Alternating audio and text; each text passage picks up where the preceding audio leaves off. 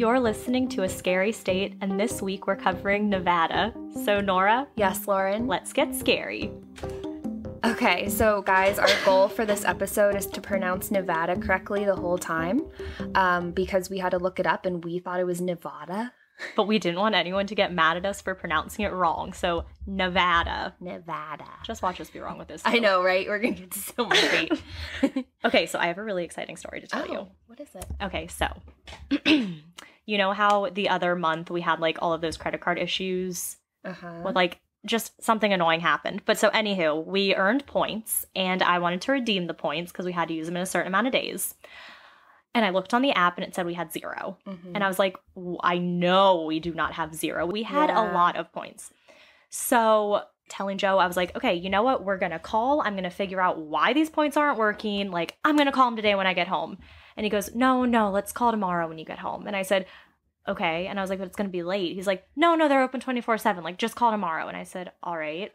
Well, turns out he had used all of the points, but 4. He goes, well, okay, I guess I have to tell you now. And I go, what? And he's like, well, we don't have any more. And I said, why? And he goes, well, you know how you wanted to go on a mini moon? And I was like, yeah. He's like, well, I booked our hotel. Wait, so this whole time there wasn't an issue with the credit card? No, there was an issue with that. But we didn't have an issue with the points because he used them all for a hotel. So he was like, okay, I booked it from December 30th to January 3rd. Oh, guess where we're going. Wait, I want to guess. New Orleans? Yes! Oh, yay! I am so excited. Oh my gosh. Oh my god. And he showed me the hotel we're staying in, and it's like this cute little hotel that's like, you know, not your typical like Best Western or anything like that. It's like a unique hotel. I am so freaking pumped. That is so exciting. You know, I'm having an issue with points too right now. It's so annoying. So I forgot that I like selected to redeem them and I was getting cash back, which was going to be deposited into my checking account. And I went to do it again. And then I was looking at the history and I was like, wait, I never got the money from the last time I did this. Yeah. So I call the bank and they're like, well, we're going to need like a week to investigate this. And I was like, okay, but you can clearly see that there was no deposit. Yeah. And they were like, yeah, but we still need a week. So it's going to be 4 days tomorrow. I'll call them. That's so I swear, annoying. I'm not a Karen, but it's like, come on, that's my money. I know. All right. Well, all right, Nora, tell us about Nevada. Nevada. Okay. So Nevada, nicknamed the Battle-Born State, joined the Union on October 31st, 1864, and became the 36th state in the U.S., which is Halloween, October 31st. Favorite holiday. Yeah. Nevada got its name in the early 1800s from the Spanish Sierra Nevada, meaning snow-covered mountain range, which I don't think of snow when I think of Nevada. No, so that's I don't a little either. cray-cray. Interesting laws. It is illegal to drive a camel on the highway. Okay. I wonder when that law was made. And how many camels are in the U.S.? I don't know. I didn't even know there were camels here other than zoos. Don't even think about pawning your dentures because in Las Vegas, it's illegal. Okay, good to know. That's very interesting. In Reno, hiding a spray-painted shopping cart in your basement is illegal. How do they come up with some of these? It had to have happened, but like, why would they go through the effort? Why wouldn't they just say it's a class of stealing? Like, why would they be so spray painted? Yeah. In 2018, Nevada became the first state to have a majority female legislature. Heck yeah. There's a road literally called Extraterrestrial Highway, or State Route 375, that runs between Alamo and Tonopah, due to the many reported UFO sightings along this road. Oh, how cool. Yeah. Have you ever seen a UFO? No, have you? No, I want to so bad. Yeah. If you've seen a UFO, email us. Oh, yeah, let us know. You sound really scared, Nora. I am scared. Like, I want to. Freaky. You're like, yeah. I mean, it's freaky, but it's interesting. Yeah. A headstone in the Silver Terrace Cemetery in Virginia City has had many reports of a strange glowing headstone. Some people don't believe that a headstone could glow, so it's obviously a ghost, not the headstone. Interesting. Mm-hmm. So this is dark. There's a grill called the Heart Attack Grill. A regular customer of this grill died from an apparent heart attack outside of the restaurant. Oh. They have the slogan, "A burger to die for." Oh no. That's no. If I was his the person's family member, I'd be like, you need to pay us royalties for using that. Like, you're not just gonna make money off of our family member's death. Oh my gosh. In Nevada, there have been 3 identified serial killers. Oh. Crazy. Crazy. All right. So today I told you a while ago the reason we picked Nevada was because I saw something on Facebook and then I was like, this is what I'm going to cover. And then when I started looking, I completely forgot that's what I wanted to cover. So then I went back and looked into it. So I'm just going to talk about it really quick. Okay. So a lot of people have probably seen the video recently on Facebook and other social media places, but I wanted to talk about the Devil's Cauldron, also known as Diana's Punch Bowl. This is a steep-walled travertine geothermal feature and is located in the Monitor Valley in Nevada. It is 600 feet in diameter, which is about 183 meters. The water in this punch bowl, or cauldron as it is commonly known, is so hot that if you decide to take a dip, you will slowly simmer to death. The water temperatures range between 140 to 180 degrees Fahrenheit, which is 60 to 82 degrees Celsius for all of our listeners who use the normal stuff. And you can only access the water by rope. So the video I mentioned that many people have seen gave me the biggest chills when I watched it. I haven't seen it. Okay, I'm gonna show you. Okay. So this guy named Tex Rex wanted to test the durability of an iPhone 11 back in August of 2020 by dropping it into the hot spring. He did this by drone and had the phone recording during the drop. Okay, so you see the phone going up. Yeah. You see the phone flying over the little cauldron, and then it drops in, and you see it falling, and then it goes into the water, and it submerges, and you kind of hear it in the water, and then all of a sudden, you hear these screams. like very loud screams, and some people have even described them as screams, like screaming voices from hell, and it's so creepy. I didn't like the video, and I had to stop watching because it was really creepy, but apparently people say that they're not screaming voices or anything. It's just gas escaping in an echoey, cavernous space. That's what I was thinking. But I have my doubts. I'll show you. It is creepy. But no deaths have been documented here, so like it's probably fine, but it's super creepy. So yeah, remind me after and I will show you. Yeah. That's wild. Okay, so speaking of water, that brings me on to what I'm going to talk about tonight. So there's a beautiful and breathtaking place called Pyramid Lake. It's located in the Truckee River Basin and lies in the southeastern part of Washoe County. It takes up 125,000 acres of this area. Pyramid Lake is the last remnant of the Lake Lahontan, which makes me it sounds kind of like La Haunted. Yeah. But whatever. Which covers most of northwestern Nevada during the Pleistocene era. Can't help you with that one. Which was about 2 million to 11,000 years ago. So it's been around for a long time, and a lot could be lurking down in that sediment. So Pyramid Lake is also nearly 900 feet deep. That's like really deep. The Empire State Building is only about like 1,200 feet, so not very much difference between those two. So Pyramid Lake got its name from the tufu formation that lines the shores and soars out over the water. So tufu formations are limestone cone-shaped things. So the largest of these formations is Onaho Island. Other formations include Stone Mother, which literally looks like a woman sitting, Indian Head Rock, which looks like a man's head, and Popcorn Rock, which looks like popcorn. But I have a story about the origin of the Stone Mother. So the legend of the Stone Mother, which is what one of the rocks is named after, goes like this. One day, the father of all Indians, who was said to have been created near Reese Witherspoon? Oh my gosh. My dad would go, oh my god, Reese, someone was stabbed. And I go, Reese Witherspoon? And he goes, no, with her knife. Well, there was a stabbing at the Pentagon yesterday. Oh, I know. I saw that. And a police officer died. I know. Yeah. I know. Sad. Okay. So, near Reese River came to this area. He found a mountain near Stillwater. Though he was a great and good man, he was lonely and wished for someone who could keep him company. So one day, much later, a person named Woman heard about this lonely man, but she was married to Bear. She wished that one day she would meet Man, which is the guy's name, so Man and Woman. But Bear found out about this wish and was very jealous. This caused Bear and Woman to get into a huge fight. After a long fight, Woman finally knocked him down and with a club killed him. After that, Woman decided to go north to search for Man, and she began her journey. Her footprints are said to still be visible along Mono Lake.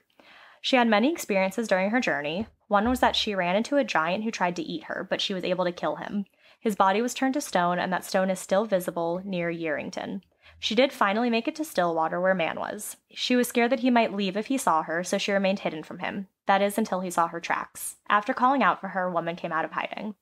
Man offered her food, and eventually man asked woman if she would stay with him. And I don't know where I heard this next part from, but I've heard this next part before.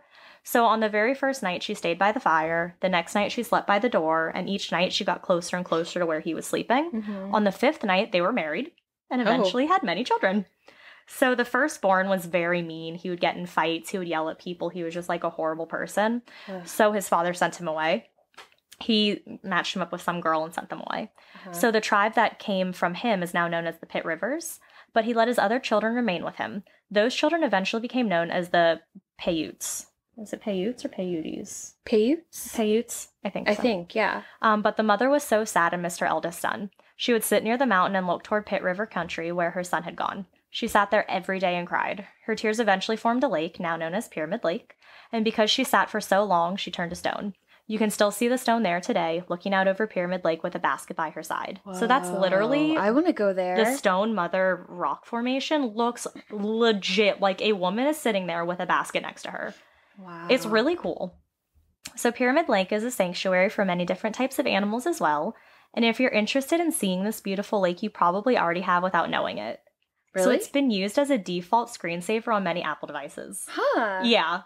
That's cool. Yeah, I thought that was pretty cool. So Pyramid Lake has been inhabited by 3 different Native American tribes for years. Those 3 tribes are the Northern Paiute, who come from Eastern California, Western Nevada, and Southeast Oregon, the Owens Valley Paiute, who come from the California-Nevada border, and the Southern Paiute, who are currently in the Colorado River Basin and Mojave Desert? Mojave. I always pronounced it Mojave, but I know that's not right. Mojave Desert. Yeah. Mojave Desert. But those Paiutes who were specifically from Pyramid Lake were known as the Chewiu Tekuta, which translate to Chewiu eaters. So that is a type of fish that's very prevalent and abundant in the lake. Nice. So as it always seems to go, the tribes who lived here were able to live in peace and seclusion and enjoying life until 1844. White man. When an American explorer, John C. Fremont, discovered and mapped out the land. This destroyed the peaceful tribe's land. Settlers chopped down trees. The pinon trees were a major food source for the tribes. Cattle ranchers destroyed the land where the tribes had vegetation, as well as taking the grazing land that the tribes used for their animals. The Paiute people originally tried to live in peace and harmony with the settlers and would even trade with them regularly, but there was an underlying anger with how the settlers had disrupted their way of life and how the settlers had taken over the tribe's ancestral land. But at some point, the Paiute people could no longer take it, and eventually that anger boiled over and violence took over. Tribes formed raiding parties and indiscriminately murdered settlers who were on their land. Then, in 1860, an all-out war started, which was known as the Paiute War or the Pyramid Lake War. The Paiute tribes teamed up with the Bannocks and Shoshunes during their fight, which consisted of 2 violent engagements. More settlers died in this fight than ever before in any fight between natives and settlers. It was reported that over 80 settlers were killed, and it's unknown how many tribe members were. Violence continued among these 2 groups until a ceasefire agreement was made in August of 1860. It is believed by many of the Paiute people that, because of the settlers coming, uninvited to their land, a dark curse had befallen the lake. Now, some people have reported seeing the spirits of a cavalry troop riding over the hill nearby, most likely on their way to battle. The Paiute also have many legends from this lake. The first is that a race of mermaids live in the water. I love that. Yeah.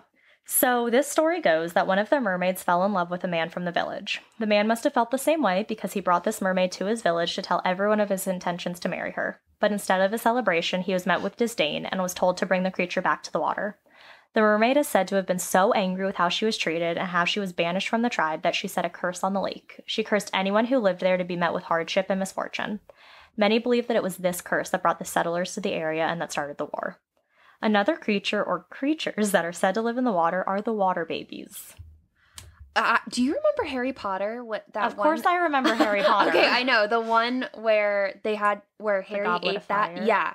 Exactly. He ate the gillyweed. This is giving me such strong vibes from that. That's literally what I was picturing this entire time. Yeah. Like all this like underwater life. You know? Like a whole village under there. So when asked about water babies, many locals get nervous and very quiet about the topic and kind of try not to talk about it. So these water babies are described as specters and are said to resemble babies, but with visages that are twisted due to anger, rage, and hate. They're also described as tricksters and angry cannibalistic killers. It's actually their anger that keeps them alive. So Sorry, it's like babies. So. I know. I know. So they are said to lurk just under the surface of the water, waiting for someone to wander too close. They usually inhabit springs, but have also been known to inhabit ponds and streams as well.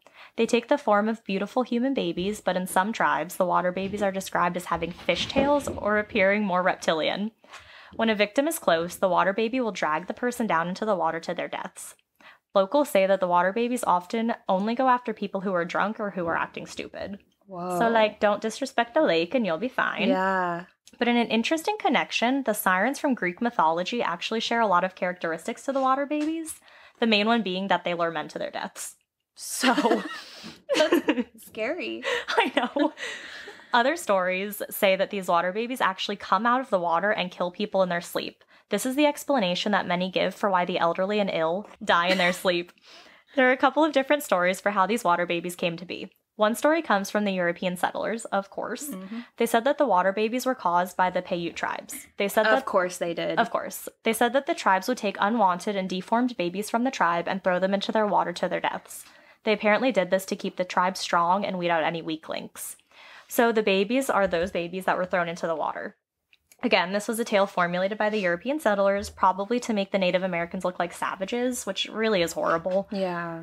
But the Paiute have a different explanation for the water babies. They say that the babies are a result of a giant serpent who lives in the lake. So one day, a mother was washing her clothes in the lake, and a demonic serpent came out of the water to feed on the mother's baby. The serpent ate the child and took on the baby's form. The mother didn't know that her child had been taken, and in its place was a serpent, so she went to her child to start feeding it. That's when the serpent attacked and started eating the mother. A medicine man or shaman was called immediately. This was when a deal was made. The demon would be free to inhabit the lake and have it as its own, free to prowl in whatever form it pleases, if the young mother was restored back to health. The demon kept up his end of the deal with the mother fully recovering, so now he has the lake to roam around in. Wow. So they believe that he somehow made the babies. Huh. So even now, people who visit the lake have reported hearing the disembodied voices of babies crying and children laughing. It is even reported by people who have never heard of the water baby tale before. So people who don't even know this story will go to the lake and say they hear babies crying. You can't say that that's from gas from a phone. Right. Yeah. This is extra spooky because locals say that hearing voices is a bad omen. They say that if you hear these disembodied voices, you'll have bad luck. But if you see who those voices belong to, you're dead. Also in many tribes, the cry of a water baby is an omen for death. And the results of if you respond to this crying baby by actually picking it up will be catastrophic. I would never want to see one. Yeah. It is also said that the water babies are heard most in the early morning and evening hours. They're also prominently heard during the springtime. And so it is said that spring is a very dangerous season on the lake. This season has had many accidents involving fishermen who come to the lake to fish for the huge Lahontan cutthroat trout. So there's a large number of freak boating accidents, equipment that goes missing, and technical troubles, usually all in the spring. Huh. But there are also stories of drownings and disappearances. Locals claim that one person every spring goes missing without a trace. It's like the Lake Lanier of the West Coast. Yes, exactly. That's what I was thinking too. So some people believe that water babies are to blame, or maybe the angry mermaids are responsible. But others blame it on bad weather conditions and a dramatic increase in water depth close to the shore. So you'll be at the shore, you'll be totally fine, and then all of a sudden it drops 350 feet. Oh. Yeah. So alcohol is also a huge reason to blame, which is interesting that, they say the water babies kill people who are drunk. So it could just be, they're drunk, Yeah. Swimmers and scuba divers have mysteriously drowned in this lake, mostly in the spring, and some of those bodies have never been found. There are actually usually a missing poster or two around the lake. Some witnesses have reported that the water will be perfectly calm one moment, then all of a sudden will become extremely turbulent with waves without any warning. In a lake? In a lake. Huh. So you know how I said that if you see a water baby, it's like bad luck? Mm-hmm. So I read this story from a guy. The story is going to be linked in our show notes, but I can't remember his name. But he went out fishing and his wife had been like, please don't go. This lake is cursed. Please don't go to the lake. But he went anyway, as men do. And he said when they were in their boat, fishing or whatever, he saw something in the water and he saw it swim by and he didn't really think anything of it. He didn't know what it was. And then he goes back home and the next day he's out playing football or soccer or something. And someone ended up kicking him in the mouth so hard that his tooth shattered and he had to go to the doctor and was like, had an emergency procedure and stuff. And he's like, I honestly think it was because of what happened at the lake. Oh my gosh. And I was like, I mean, it really could be. So one pretty gross thing that also happens at this lake is that the bodies of those who drown in Lake Tahoe sometimes turn up floating in Lake Pyramid and vice versa, or Pyramid Lake. These two lakes are over 61 miles away from each other. So there are two reasons why this could happen. So one, the Truckee River feeds into Pyramid Lake. Well, the Truckee River is mostly just overflow from Lake Tahoe. So Lake Tahoe flows into the Truckee flows into Pyramid Lake. Okay. So the corpse may just have gotten stuck in the right current and was swept over to Pyramid Lake. But it doesn't make any sense how bodies who disappeared in Pyramid Lake would go the opposite way against the current and make it into Lake Tahoe. Another theory, and an even creepier one in my opinion, is that Pyramid Lake and Lake Tahoe are somehow connected via subterranean tunnels and river systems, and the corpses somehow make their way from one lake to the other. So you think about it, you're just chilling in the lake. And then, without you knowing, there's like a corpse swimming through all the, well, it's not swimming, it's being moved through like these underwater tunnels. So yeah, that is Pyramid Lake. That's creepy. I saw it because it was like, oh, water babies and serpents. And I was like, oh, cool, this would be something fun to read. And then I noticed all this cool stuff about it, and I was like, ooh, this is so creepy. The corpse thing got me. Yeah. I was thinking like maybe Pyramid Lake has a connection to Lake Tahoe and like it went that way because I just cannot accept the other option. I can't either. Like, it's just so creepy. And they're 61 miles apart. Like, that is a long way for something to travel. It is. Not a fan. So, hey everyone, have you ever had the idea to start your own podcast but had no idea where to start? We had no idea either until we found Buzzsprout. It is hands down the easiest and best way to launch, promote, and track your podcast.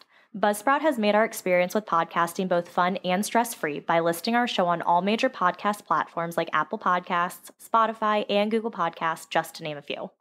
You'll get a great-looking podcast website, audio players that you can drop into other websites, detailed analytics to see how and where people are listening, tools to promote your episodes, and much more. Following the link in the show notes lets Buzzsprout know we sent you, gets you a $20 Amazon gift card if you sign up for a paid plan, and helps support our show. Join over 100,000 podcasters already using Buzzsprout. And remember to stay scary. Stay safe. What are you telling us, Nora? So, the Goldfield Hotel. Okay. Have you heard of it? I have not. I hadn't either, but it's located in central Nevada. Right? Nevada. Dang it. Actually, in a town called Goldfield along Route 95. To put it into perspective, it's just about halfway between Reno and Las Vegas. Okay. So it's literally like in the middle of Nevada. Wait, Nevada. Dang it. Nowadays, the town has only 268 residents who mainly work in tourism and gold mining. That's still a thing? Yeah. Well, it's like barely a thing. That's why there's like no people that live there anymore. In the height of Goldfield, it had 20,000 residents. Dang. Yeah. The hotel has a reputation for being the most haunted place in Nevada, if not the entire West Coast. I love how every single state is like, we have the most haunted place on the entire coast. I know. Every single Everyone state has the most haunted place in the entire coast. Or they'll phrase it like one of the most or something. I'm like, okay, like, come on. It's all about how you word it. I know. This extravagant 4-story hotel opened in 1908 with a different superlative, most spectacular hotel in the Silver State. According to TravelNevada.com, champagne flowed down the floor steps during the Goldfield Hotel's opening ceremony to celebrate the property's 154 rooms that featured telephones, electronic lights, oh my god, and a heating system. Can you imagine living in this time? I know. And these were luxuries that like most people had never even experienced. Yeah. And they couldn't afford it. Like most people who had gone there had some of that before because they were so rich. Can you imagine like the first time that like AC or heating was invented and you're just like, oh my god, I don't have to be miserable? What is this magic? Like I can read at night without having to use candlelight. Yeah. The mahogany paneled lobby was furnished with upholstered leather benches, crystal chandeliers, and gold leaf ceilings. Plus, the property had Lauren's favorite thing in the entire world. Gosh. What do you think it is? An elevator. Ding, ding, ding. Elevators were extremely rare during this era. People didn't hate them yet. Lauren, I think you were born in the wrong time period. Yeah, seriously. Today at work, I had to go up to the 3rd floor with one of my trainers, and she was like, all right, stairs or elevator? And I was like, stairs, please. You don't gotta ask me. And I was like, I actually hate elevators. She goes, oh my gosh, I do too. And I was like, yes. Wow, that's a special bond. I know. You hold on to that. Now. Do you know I have this really weird thing where, like, this has happened to me ever since I was really little. I hate when I'm walking upstairs or downstairs and there's someone right behind me. Oh. Like, nothing has ever happened to me. It's just like, I don't know what it is. It's that fear, like, you know, when you were younger and you would be in the basement or, like, in a room and you had to turn the light off. Yeah. So you would turn it off, you would sprint. Yeah. It's one of those things. Yeah, when I was at my parents' house, I would be like, all right, I'm brave. And I would turn off the light in the basement and I would be like, I don't need to, like, run or anything.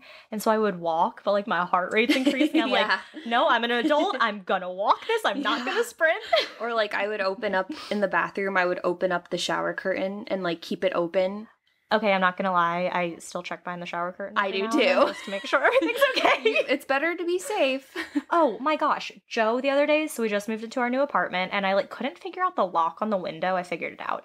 But I found like this piece of like PVC pipe that I put there so you can't open the window. Mm-hmm. And Joe's like, really, what do you think? Someone's going to get a ladder and like try to break in? I said, yes. Joseph, do you need me to introduce you to the Night Stalker? Yeah. Do you need me to introduce you to any of the horrible things that can happen? Like, right? So I was like, excuse me. He told his stepdad, who I had a little thing behind the door. And his stepdad was like, what is this? And Joe was like, Lauren thinks someone's going to break in. I said, better safe than sorry. Thank you very much. I said, I have a true crime podcast. Let me live. Oh, gosh. Oh my gosh. But this elevator, it ran at 300 feet per minute, making it the most modern elevator west of the Mississippi and one of the fastest in the state. That sounds really slow. It's so slow. 300 feet per minute. Like, think about, and when you're in an elevator, it's like 15 seconds and you can get really far. Yeah. Like, that is, it's quicker to walk. Yeah. But you don't have to walk. Exactly. And that's the thing. Yeah. So as this hotel essentially redefined luxury, the property had no trouble with vacancies. I keep wanting to say vaccinations. Like when I was rereading this, I was like, no trouble with vacancies. What's your mind's on now? Appealing to the upper crust through the country. The man behind the hotel was George Wingfield, a successful and wealthy banker, mining tycoon, and joint owner of the booming Goldfield Consolidated Mines Company. So I think he named the town and hotel Goldfield because he owned the gold mining, and then his last name was Wingfield, so he combined it. Oh, that's clever. Yeah. So to give you some background on George, he was born in Fort Smith, Arkansas in 1876. He spent his youth driving cattle across the sagebrush of Nevada. He considered himself a gambler, fitting that he ended up in Nevada, and regularly squandered his wages on horse racing and drinking. He drifted from town to town dealing cards before bluffing his way into a job as a camp scout for Senator George Nixon in Tonopah, Nevada.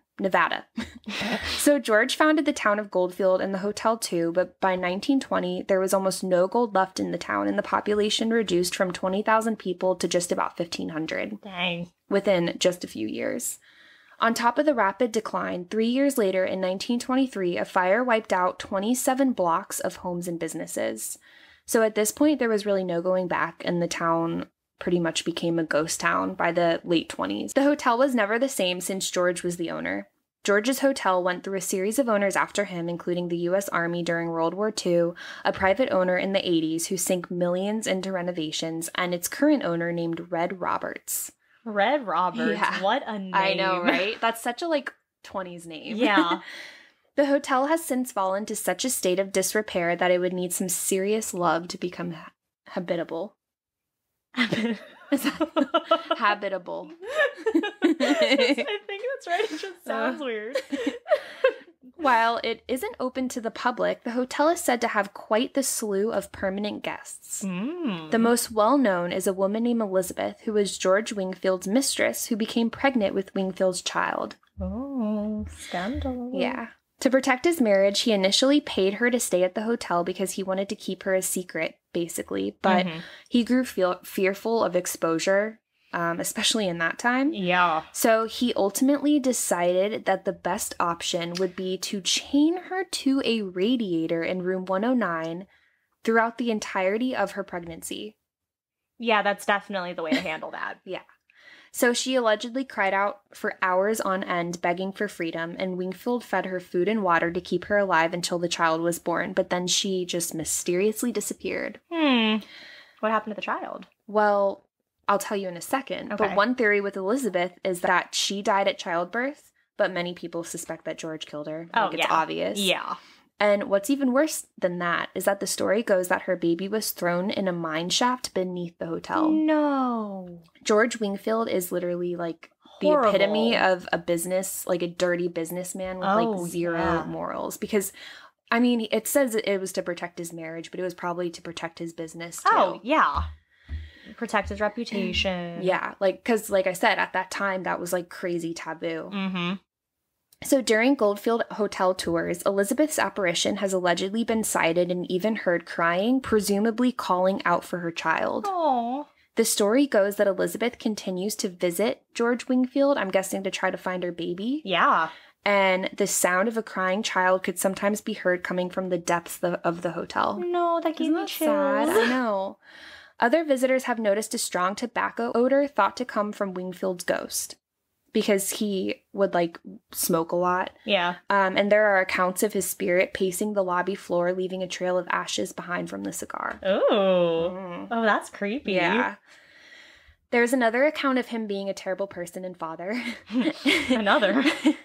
It's unclear if these two stories go back to the same woman and child, but I couldn't figure it out through my research, and they had different names. But basically, there was a lawsuit filed in 1904 by a woman named May Barrick. She claimed to be George's wife by common law and tried to sue George for divorce. Interesting. She accused him not only of emotional and physical abuse, but also intentionally infecting her with syphilis. Isn't that wild? Oh. George gave her a meager $400 to take care of their child. How much money was that back then? That's a good question. So it's about $5,433 today. So that's not too bad. I mean, but to care for a child for its whole life. That's not enough at all. Yeah. Therefore, his wife and child were left alone in the world without any support and died because they were in so much poverty. Oh. Isn't that crazy? And I was thinking about it, and as she probably couldn't get a job. Yeah. Like, it's not like you could just get a job as a woman. Exactly. Yeah. They probably wouldn't even consider her. No. So. And she's not married. Exactly. She's a spinster. Well, for this one, it said that it was a common law wife. Oh, yeah. Well, so that's why she was trying to sue, but in that day, they're not going to side with her. And then even someone like, you're a divorced woman or you're going through a divorce, like anything just looks bad on you if you're a woman at these times. Yeah. Like nothing you do will be okay. Yeah, exactly. So apparently the tragedy of May Barrick still haunts the town even after her name has passed from memory. Wow. Yeah. 2 other spirits are said to haunt the property, one of a woman who hanged herself and another of a man who jumped to his death off the roof of the hotel. And then there's the stabber, who is said to randomly attack. Yeah. Oh, it's like such a turn. Who is said to randomly attack those who cross the threshold with a large knife. Oh my so gosh. It's like he's protecting the property, I guess. We'll never walk around this place with a large knife, apparently. I know. Others have reported hearing strange sounds and experiencing odd shifts in temperature when visiting the hotel. There was also a report of a gun battle on the 4th floor, which resulted in a man being murdered. Literally the most random, crazy stuff. An array of ghost hunters and paranormal experts have visited the property, including ghost hunters. Of course. And other reality shows, ranking it as one of the scariest places on Earth, and even going as far as declaring the Goldfield Hotel as one of the 7 portals to the underworld. Oh, how cool. Yeah. So one of the most famous episodes, Ghost Hunters, was one that filmed there in 2004. The host of the show, Zach Bagans, captured what looked to be a levitating brick as it violently launches across the room. At him. Just across the room, yeah. The hotel is considered private property, so if you want to visit, you can contact the owners and get a tour. And it's open for tours right now, so you just have to book it. That's kind of cool. Yeah, it is cool. But I feel like if they're singling out people visiting the ghosts, it's like, okay, maybe let's let them calm down a little bit and then we'll reconsider. Yeah. We're both like very busy. We don't have time to be like killed by a ghost. So that's kind of my chased thought. by the stabber. Exactly. None of those things sound ideal. It would not be great. But yeah, that's the story of the haunted Goldfield Hotel, which is literally in like pretty much a deserted town now. That sounds really cool. Yeah. And then one more thing I wanted to mention that was actually really crazy is that a big part of the town burned down. I don't know if I mentioned it. I don't think you did. But yeah, like 27 blocks of the town burned down in the 20s, and that pretty much solidified that it was going to be... How? It was just like natural. I mean, it's like the desert out there. Yeah. So once that happened, it like pretty much sealed the deal that it was going to be a ghost town because there was like no gold left either. Dang. Yeah. Well, craziness. Interesting. Yeah. I looked up right when Joe told me where we were staying in New Orleans. The first thing I looked up was if it was haunted. I didn't get to do enough research, but I like part of me wants it to be so I can say like, oh, I stayed in a haunted hotel, but then part of me doesn't want it to be because I actually want to sleep. Right. You know? Because this one podcast I listened to, it's called Two Girls, One Ghost. They were talking about, like, their bachelorette trip went there. Mm-hmm. And so they were talking about New Orleans, and it just made me want to go even more. It was like serendipity. But people wrote in stories about New Orleans, and they were like, oh, yeah, this is a haunted hotel. This one's a haunted hotel. And I was like, oh, my God, are any of these the ones I'm staying in? Thankfully, they weren't, but... Good. Yeah, New Orleans. Oh, you're going to love it. I'm so excited. It's so awesome. I cannot wait. Yeah. All right. Well, thank you for listening, everyone. Like always, please send us your stories and all things to ascarystatepodcast@gmail.com. And also follow us on Instagram at A Scary State Podcast. And we now have a Facebook page where we'll be posting things there too. So follow us there. So I guess that's it. So stay scary. Stay safe.